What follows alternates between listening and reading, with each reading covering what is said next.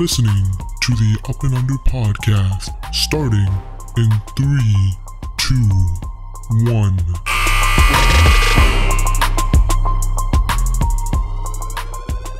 Yo, what's up, guys? Welcome into the Up and Under podcast. I'm your host, Hani. Join with me, as always, it's Zeeshan. Yo. All right, man. So now we're about, maybe 12 games into the regular season, and it's been interesting. It's been an interesting season, man. I think this is one of the most interesting seasons we've had in a long time. I think, like we mentioned before in previous episodes, but parity has really worked for the NBA in the last 2 years, and it's reflected in the ratings. The NBA has had the best ratings it's seen in a long time. So I think us and the majority of NBA fans are really enjoying this lack of domination by one team or a couple of teams, and it's a very open-ended, competition in the NBA this season. It's definitely becoming very difficult to predict, especially like when you're considering the fact that there's just been a ton of surprises that have been going on in the league. For good, for better, or for worse, there's been a lot of things going on in this league, and we wanted to take this opportunity in this episode to really highlight some of the biggest surprises of the season so far, the surprising teams so far of this season, while also pointing out some of the teams that have been quite disappointing. So when we bring up surprise, we really mean that in a good way, and disappointments obviously are disappointments. But man, there's been no shortage of both sides, but we had to narrow down our list. I think we narrowed it down to what I believe like about 3 each. Yep. But there are a few more that you could possibly add on to this list. But before we even get started, if you haven't already done so, subscribe to the show on all the various platforms. You can find us on Apple Podcasts, Google Podcasts, Spotify, Stitcher Radio, and of course on YouTube. Definitely subscribe so you don't miss more great content from us in the future. Obviously, working on that consistency a little bit more. But we will be continuing to bring content throughout the regular season and trying to break down the crazy thing that has been this season. And when we talk about parity and the surprising teams, both good and bad, it harkens back to our discussion in previous episodes about the amount of talent that the NBA now has. And it's the greatest talent pool the NBA has ever seen, that's for sure. And it's reflected in that in the NBA and the rest of the teams, where if you look at 1 through 15, there's a legit case for all of them to have like really good players, and all of them to have some sort of potential to do something, even if it's not for right now, for example, when you're talking about the rebuilding teams. But in terms of the most surprising teams, we'll start off with the good, and I think it obviously has to be the Utah Jazz. Nobody expected the Utah Jazz to be in this situation right now, including at the top of the West. Exactly. Like, I don't think you can point to one person. I don't think you'll find one person who would have thought that the Utah Jazz are at the top of the Western Conference right now, especially with all of the new players that they have. They have a new coach now, so everything is completely new. Danny Ainge came in. He blew up that team. That team had regular season success, some little bit of playoff success, but again, that was their main issue for the past, better part of half a decade. And so Danny Ainge came in there and he blew up the entire team. They brought in a new head coach in Will Hardy. They brought in a bunch of new players. And we all expected this to be a tank job for Victor Wembanyama. And I think even the Utah Jazz expected that. Nobody would have thought this collection of talent would have succeeded. But right now, they're top 5 in offense. They're top 10 in defense. I think currently right now they're 11th in defensive ranking. And as I said, they were supposed to be tanking, but with the collection of players that they have, including the system that Will Hardy has implemented, it's a very modern and a very efficient system. They're top 10 in assists. They're top 10 in three-point attempts and makes. So they shoot a lot of threes and they make a lot of threes. They share the ball. They just work very well cohesively as a team. And now offensively, you can see the potential in that with guys like Larry Markkinen, Colin Sexton, Jordan Clarkson. You can see the potential in that. But I think the main surprise for the Utah Jazz has been how good they've been defensively. And that's pointed to the culture that Will Hardy has brought in. You look at the highlights for the Utah Jazz, you have Jordan Clarkson cutting off ball screens. Like, who would have thought Jordan Clarkson would have ever done that in his career? But he's doing it this season. They have a great young player in Walker Kessler who really has made an impact, and he's been a great center for them. Larry Markkinen's been working hard on the defensive end. So they've all bought into the Will Hardy system. As a result, they're working very well as a team. We're talking about, the parity of the NBA and the talent pool of the NBA. I think the Utah Jazz are a prime example of what talent in the NBA looks like and how dominant a team can be with just regular, quote unquote, regular players. And I think the biggest thing for Utah is just from the standpoint that over the last few years, like 5 or 6 years, things have just gotten stale. Which is kind of the reason why you let go of a guy like Quinn Snyder, which is why there was turmoil between Rudy Gobert and Donovan Mitchell. Despite what Donovan Mitchell says, there was definitely some sort of tension there. Well, again, to be fair, it didn't help with everything else that happened in the past 2 years, but yeah. But ultimately speaking, there was just a lot going on, and I think now that you're seeing a collection of fresh talent, these are younger, hungrier players. You're bringing a new voice. Danny Ainge is a relatively new executive. It's a lot of change for the Utah Jazz, and I think it's change that all kind of coincided and everyone kind of bought in at the same time. It really reminds me of when Danny Ainge kind of was transitioning to Brad Stevens with the Celtics. Exactly. The old era Celtics, getting rid of guys like Pierce, Garnett, Rondo, and transitioning over and getting guys like Tatum, Brown, and Marcus Smart. Not even that. The period before that transitional period where they were, playing guys like Isaiah Thomas, those kind of teams. Yeah. Where it wasn't expected that they would do as well as they did, but they really did end up playing that good. Yeah, and again, I think, and again, the people thought the Celtics were tanking back then too. It was just kind of a fortunate situation where Isaiah Thomas, captured a spark, was great for the Celtics during that time. Brad Stevens emerged as one of the best coaches in the league. And again, it's a similar vibe that you're getting with this Utah Jazz team. Now, and I have to say, Lauri Markkanen, man, he's been playing like an all-star. If he keeps this up, I think he should make his first all-star team, especially if the Utah Jazz are at the top of the West. I mean, I'm not going to go that far, and that's kind of where I was getting to in my next point, is that how sustainable is this for the Utah Jazz? I think right now, through about a 12 to 15 game sample size, it's still a relatively small sample size, but if they keep this going well into December, heading into January, then we're talking about a much different conversation where the Utah Jazz would potentially be a lock for the playoffs and potentially could be able to do something, maybe win a round. Well, either way, I think this is already a W season for them. This is already being a win of a season. Except for Danny Ainge. Well, yeah. But tried to tank and he couldn't do it. I mean, here's the thing. With tanking now, obviously the draft odds are lower, so it's harder to get who you want.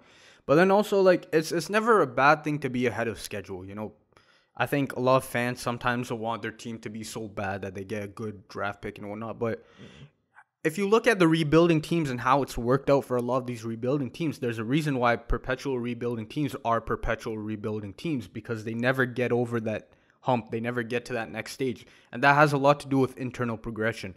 So I don't think it's ever a bad thing if you have internal progression or are ahead of the curve. Yeah, but I think if you're Danny Ainge, I think you got to start. If you want to really tank, you got to pull the Sam Hinkie at this point. Again, it doesn't really work at this point anymore. Clearly, he tried everything and it didn't work. But yeah, the Utah Jazz definitely been a very positive surprise to start the season, which flipping things over into a disappointment. And I know it's early, but can we just say the Philadelphia 76ers have been a disappointment? I think it's fair to say we didn't expect them, especially even us. We didn't expect them to be this bad. We had them at the top of the East in our predictions. I think we had them in at least the top 3, I think, for sure. But yeah, and again, we weren't the only ones. The Sixers had high expectations coming into the season.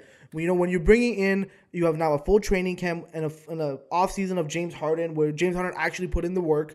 You're gonna get improvement from Tyrese Maxey, motivated Joel Embiid. You re-up the bench with supposedly more talented players. The Sixers had a lot of expectations coming into the season, and currently they're 11th in the Eastern Conference right now. They are 27th in points per game. Their offense is absolutely abysmal. The 13th in defensive rating, which is basically the only thing that's saving them right now, and they're 29th in pace. So they're slow, they can't score, and they're middle of the pack defensively. And this is despite having Joel Embiid, still averaging about 28 a game. You have James Harden, who's currently injured, but when he was playing relatively well. Tyrese Maxey's having a breakout season. This guy dropped 40 points over like a week ago or something like that.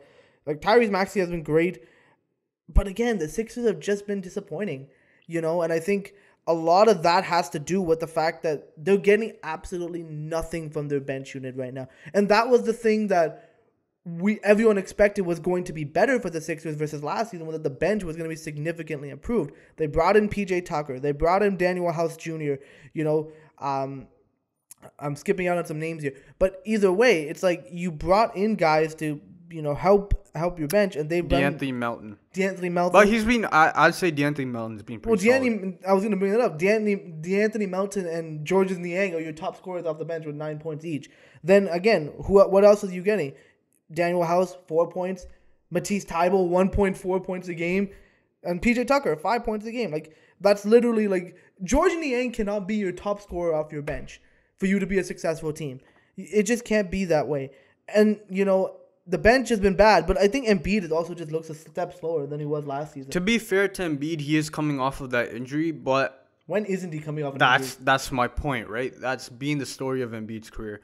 Two things. I think, number one, obviously, we know Doc Rivers sucks. I think everyone knows that. And Philly fans have every right to be mad about why Doc Rivers still has a job. Because, frankly, like we said numerous times. Who are they going to get? Well, I mean, here's the thing. They have the Sam Cassell option, which I think a lot of fans favor. He still hasn't had a head coaching job yet, which to me is pretty insane because he's been in the conversation around the league for feels like 10 years at this point. So we know the Doc Rivers situation, number one. But I think also there's a identity issue with this team in terms of, you look at, for example, when Embiid plays versus when he doesn't play. When he plays, they have, as you mentioned, the slowest pace in the league, or one of the slowest paces in the league. You look at the couple of games that he was out and how much faster they played, especially with Tyrese Maxey leading that team. Tyrese Maxey is fast. And then on top of that, you have the discussion of how James Harden fits in with this team. Now, granted, James Harden has been great, don't get me wrong. But there's a bit of an awkward fit, especially when you consider how he fits next to Tyrese Maxey. Though, again, I won't say that Tyrese Maxey doesn't need James Harden, because Tyrese Maxey is quite limited as a playmaker. So if you have him as your starting point guard, you're going to have some issues. But there is still some sort of disconnect there in terms of their play styles and how they mesh with each other. Then you have the Embiid factor with both of his guards as well. And it's a bit of an awkward fit at times. And this has kind of been a theme throughout the Joel Embiid tenure. Not that I can say it's necessarily his fault, because he's a top 5 talent in the league. You build around him. But at the same time, it's not been a seamless fit throughout his whole time there. So I think it's been some of the same issues this year as we've seen throughout the past number of years. And I mean, Philly fans are definitely frustrated. Yeah, and they have every right to be. And I think to me, the best way to solve this, they need more out of Tobias Harris. I'm sorry. Well, that's the problem. You're paying him $36 million and he's only averaging 15 points a game for you. Granted, he's been quite efficient in those getting those 15 points. But again, even the games that I witnessed of Tobias Harris, he lacks the aggression.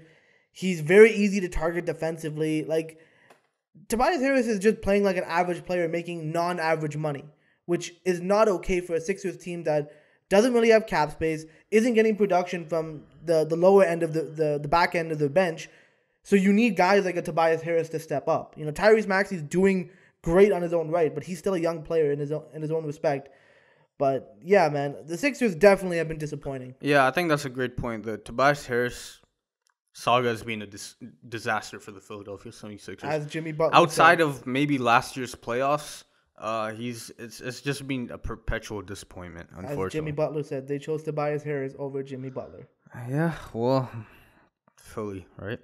Yeah. Moving on to a good, surprising team. We're talking about the Portland Trailblazers. The Portland Trailblazers are also at the top of the West. They're currently the 2nd seed. And the Portland Trailblazers, I think, are an interesting team. They're middle of the pack offensively. Right now, I think they're currently dead middle at 15th. However, they do have a top 10 defense. I think right now they're at 6. I would say this Portland team is interesting because I think for us, we didn't have them making the playoffs, but we definitely said there's some potential with this team to do something. This is by far, I think, the most complete team Portland has had since their conference finals run in 2019, 2018, one of those years. And I think it's helped that Damian Lillard has gotten back to form. Obviously, last season he was dealing with his ab injuries. But yeah, Damian Lillard is back to his old form. He's averaging around 29 points a game. But the difference is this year he has those complementary pieces. You have the CJ McCollum replacement with Anthony Simons. But then, as we said, Jeremy Grant was a very, very under-the-radar major pickup for Portland when they got him. And the fact that Portland was able to get him for just basically a draft pick, which turned into Jalen Duren. So, again, it was kind of a win-win for both teams in that regard. But the fact that Portland was able to get one of the best two-way wings in the league in Jeremy Grant, and who, like, a guy who's really stepped up his offense in the last couple of years too, you're seeing the benefits of a guy like Jeremy Grant on this team. You also have other guys like, obviously, Josh Hart, Yusuf Nurkic, who are doing their thing as well. But I think the main thing is, also shout out Shaedon Sharp, fellow Canadian. But I think the main thing is you have Damian Lillard in his natural role, playing what he normally does. And then you have your complementary pieces. I would say this team, interestingly, is being sort of unremarkable. As I said, they're middle of the pack offensively. They are a top 10 defense, which is definitely good. But, again, this is kind of looking like an average or above average team. It's not looking like the most remarkable team in the world. But the one thing about this team that they do have is the clutch factor, which has gotten them to that 9-3 record that they currently have. They've won a number of games in the clutch. Jeremy Grant hit a game winner, though that was travel. But what is travel in the NBA now? Josh Hart hit a game winner. Damian Lillard, of course, has had a bunch of clutch shots. Same with Anthony Simons. So I think this Portland team, they have those veterans in Jeremy Grant, Damian Lillard. They have a very nice complementary team, a very well-fitting team. I don't know how far they'll go in terms of the playoffs, especially with Damian Lillard being their star, and then like not any other all-star, superstar caliber players around him. But I think this is a very nice team, and they definitely get the job done for what you expect from this team, I think. Like, I think to your point about like you saying that the middle of the pack, I think that's exactly where they wanted to be, which is they wanted to at least be a playoff team. And, like, again, they're still building, which is why they still have future assets. They still have some cap flexibility, coming up. So Also, Gary Payne hasn't even played yet. So. Yeah, so Portland isn't done and making moves. And they can potentially even go out and make a trade. They have some draft capital now that they can make a move if they want to. But the reality is that this is a much improved team from last year, which is exactly what you wanted to do when you convinced a guy like Damian Lillard to remain in Portland. You know, you wanted to recommit to him, saying that, hey, we're trying to build around you. We're resetting things. We're trying to new stuff out. And so far, it's been working. Again, we both really like the signing of Jeremy Grant, the trade, for Jeremy Grant, and even some of their other signings. Like, I thought Josh Hart is a great complimentary guy. Again, Anthony Simons has been great for them. Gary Payton. We still haven't seen Gary Payton. So again, there's a lot of things to like about what Portland's doing right now. So there's definitely been a pleasant surprise, to say the least, in the Western Conference. Now, flipping things back over to the disappointment side of things. And honestly, I take full pleasure in this one. I take full pleasure because, to be honest with you, I don't see them remaining this bad for long. And I'm talking about the Golden State Warriors. And we both would be lying if we said that we thought the Warriors would be in this position to begin. Listen, we had them at the top of the West in our predictions. We had them at the top of the West. They're the defending champs, but they're off to a very, very rocky start to the year. Currently, at the time of this recording, 12th in the Western Conference. They're 13th in offensive ratings, mainly due to Steph Curry, but they're 27th in defensive rating. Like, I'm sorry, Stephen Curry has been carrying this Warriors team, averaging close to 33 points a game. He's leading them in scoring, and again, nobody else is really contributing. Like, I asked Zeeshan to kind of guess what's the next highest scoring average on the Warriors, and it's 18 points a game by Andrew Wiggins. Like, when you're talking about your top guys making 32 points a game, and then the next guy below him is making 18. That's a 14-point difference between your top guy and your secondary guy, which is not a winning strategy in today's NBA. So, no one's really contributing. And it also doesn't help from the standpoint that a lot of guys are struggling. Klay Thompson, for example, mightily struggling right now. He's being a shot chucker, man. And he's been doing this since he came back last season. I get you have a point to prove, but, bro, you've gotten this far because of how you played. This new style of Klay Thompson doesn't work for you, man. Yeah, and he's not shooting well. He's shooting the worst percentage of his career. I think he's shooting about 33% from three. It'll go up. It'll go up naturally, but again, Klay's been pretty bad, only averaging about 15 a game. Jordan Poole, hit or miss, depends on the game. To be honest with you, I'm still not 100% sold on Jordan Poole. I get why the Warriors had to pay him and all that stuff, but again, consistency is important, and he's never really shown that besides last season that he could remain consistent. So that's still a question mark. Draymond Green has just been flat out bad. You know, he's still Draymond. He's still going to do his thing. But the fact of the matter is the Warriors have the 27th ranked defense, and defense is Draymond's calling card. It's not a great look for Draymond Green. And, speaking of other problems that the Warriors have, I mean, one thing that the top guys aren't scoring, but at least their starting lineup is all the starters besides Draymond are averaging double digits. Well, I mean, they still have, one of the best starting units in the league. Yeah, no, but again, when you consider the fact that, okay, they still have one of the best starting units in the league, but off the bench, they're getting literally nothing from them. It's still better than the Sixers bench, but again, they have nothing. Like, Dante DiVincenzo hasn't been doing much. The young guys have been relatively disappointing. Kuminga and Moody and Wiseman. These guys have been relatively disappointing. And, to be honest with you, they've just been, letting go of some of the veteran guys like Gary Payton, Otto Porter.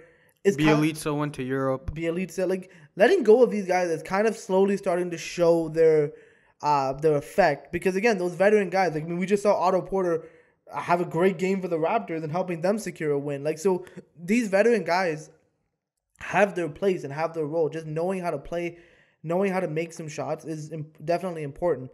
Well, that comes with the territory of where they are financially, right? Because of the fact that they've had to commit all their money to their starting lineup now.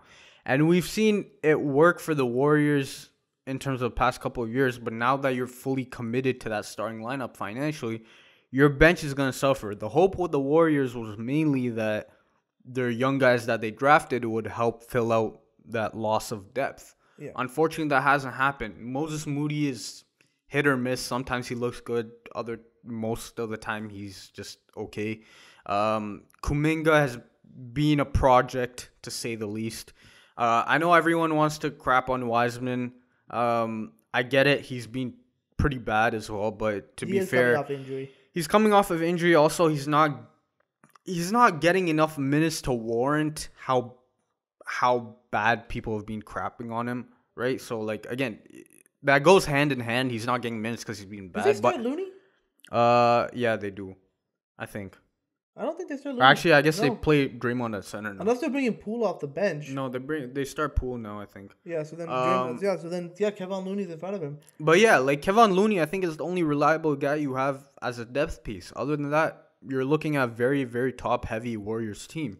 And as we said this last offseason, where the financial aspect of the team is going to start catching up with them unless something crazy happens. And this would have happened, years ago if it wasn't for the boom in the salary cap when they got Kevin Durant.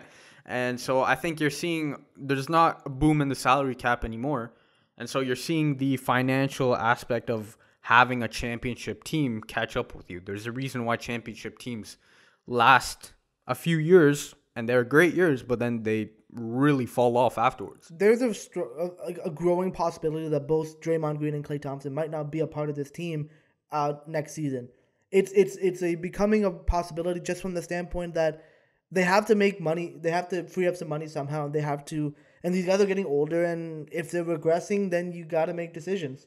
Exactly. Where does that leave Steph Curry? Who knows? I think Steph Curry will still retire on the Warriors. No, Steph Curry's gonna stay with the team. He's still producing. He's still being the main guy. But which is why I still think the Warriors have a chance to turn things around.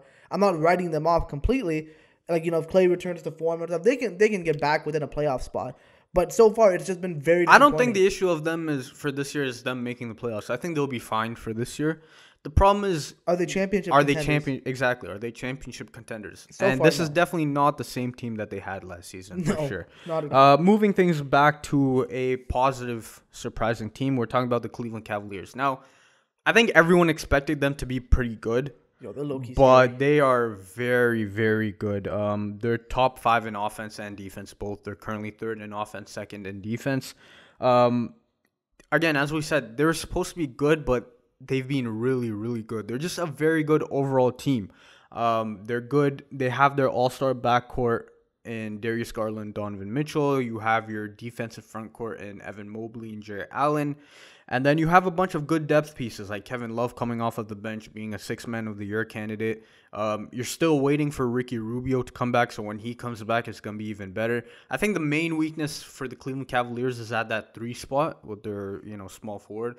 And ideally, Karis LeVert could help alleviate some of those issues, but unfortunately, I think we know what Karis LeVert is at this point, which is, sometimes he's really good, sometimes he's just non-existent, right? But I think the main thing with this Cleveland Cavaliers team, as to them being surprising, is just how well Donovan Mitchell has fit in on this team and how much he has surpassed expectations himself. He's officially, I think, taken that jump into being a very, very entrenched number 1 option, a finisher for the Cleveland Cavaliers. The guy who gets it done for the Cleveland Cavaliers, the guy who the Cavs all look to finish the game. But beyond obviously the scoring, because we've always known him as a scorer, but he's taken a huge step in terms of defense. His playmaking, his defense. JB Bickerstaff challenged him before the season. He said, listen, you have all the tools to be a great defender. You're a good defender in college. You haven't done anything on defense since in the NBA. So play some defense and you can be a good defender. And he's turned himself into a good defender for the Cavs. And obviously we saw the potential for his playmaking in his last few years in Utah. But he's really turned it up a notch, especially when Darius Garland was out and he had to be the primary playmaker. He was balling, man, as a playmaker. So I think Cleveland Cavaliers, their surpassing of expectations mainly stems from the fact that how much better Donovan Mitchell himself has gotten. Yeah, no, I think the Cavs, I expected them to be good down the stretch. I just didn't expect them to have everything come together this quickly. Like, even from game 1 of the season when the Raptors ended up beating the Cavs, like, I was definitely, like, the Cavs scared me. They absolutely did because, again, Donovan Mitchell looked great. He looks even better than he's been. Like, again, the playmaking, the defense have all been there on top of the scoring. And I think, again, the playmaking, a lot of that is coming from the fact that it's a different team. It's a stronger team, better weapons with him than he had in Utah. So, on top of that, the defense is still good for Cleveland. They have, contributors up and down the roster. It's a well-built team. Like, this team, you can always get deceived when you look at a team on paper. You're like, this can be a good team. They're a good team on paper and, in reality as well. And this team, if the way things are going, again, 3rd offensively, 2nd in defense, like, those are championship numbers. These are championship numbers, man. Now, I still think experience is going to play a factor, obviously, when you're comparing them to a team like the Milwaukee Bucks, for instance. But so far, shout out Kobe Altman. He's done a very good job with this team. It's a huge turn from what we were saying about him like 4 years ago. Yeah. But I think now that he's got an opportunity to build the team, he took a risk in getting Donovan Mitchell and interfering with that. It's paid off.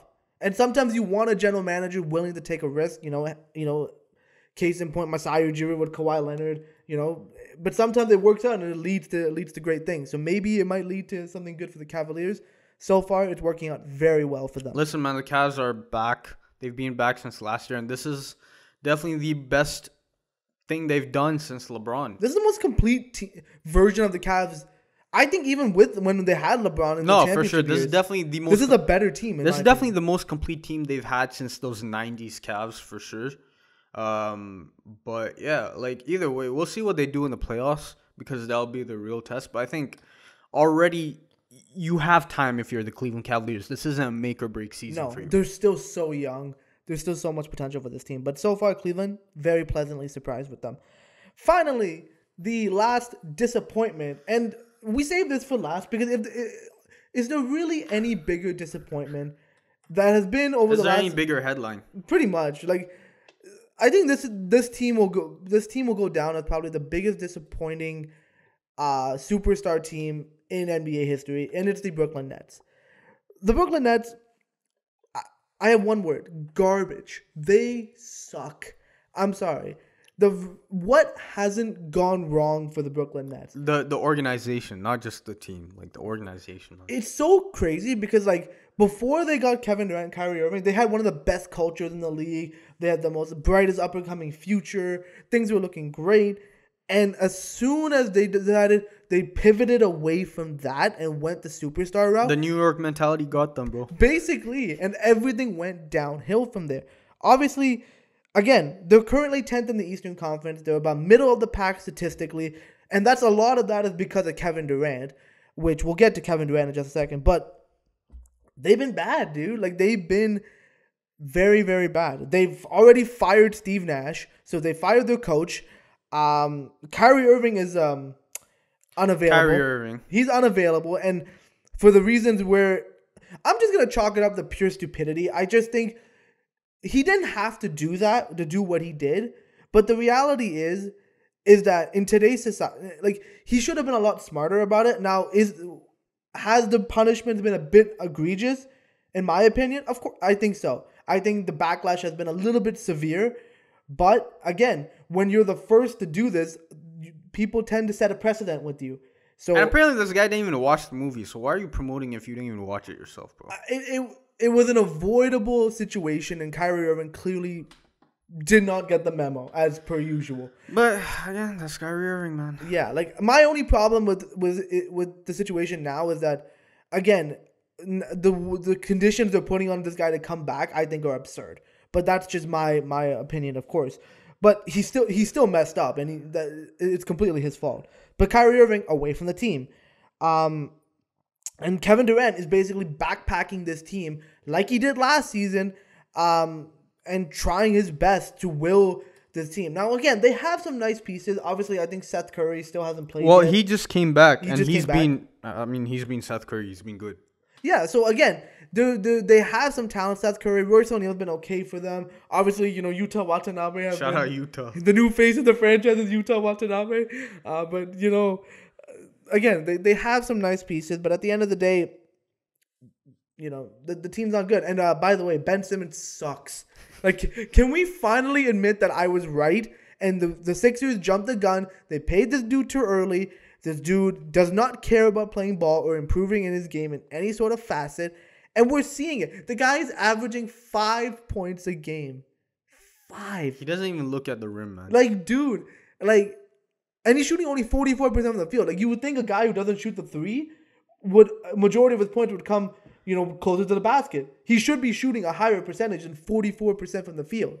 Like, Ben Simmons is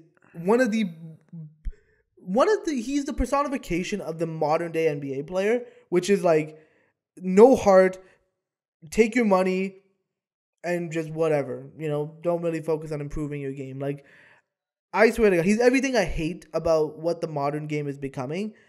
And this guy is single-handedly screwing over the Brooklyn Nets. Because imagine if Ben Simmons was still bringing his defensive prowess with his playmaking, averaging about 10 a game with Kevin Durant. They'd be in a playoff spot right now.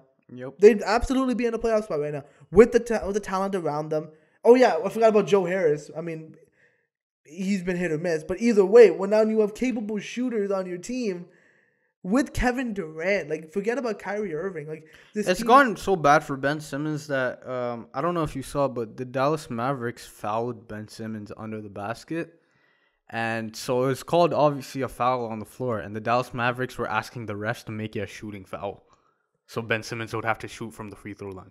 That's how bad. Imagine anybody doing that. At least Shaq made his free throws when it counted. Shaq still would be willing to shoot them. Ben doesn't want to shoot them. Like, that's the craziest part about it, is the guy is... You can't even blame him on psychological or mental health or anything. This is just a guy who just sucks.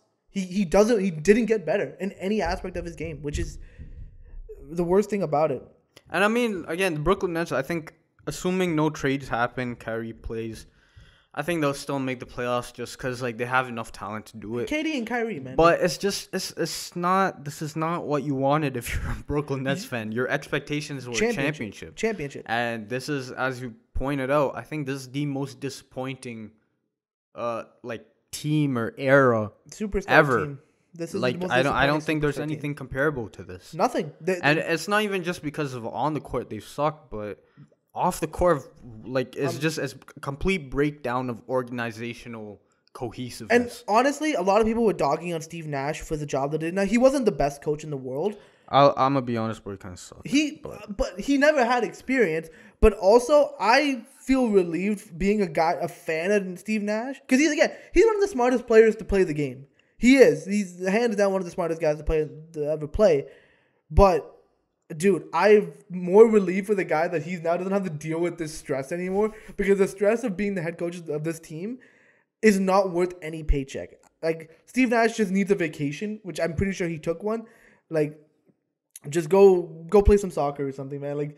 Like, dude, like, you don't need this shit.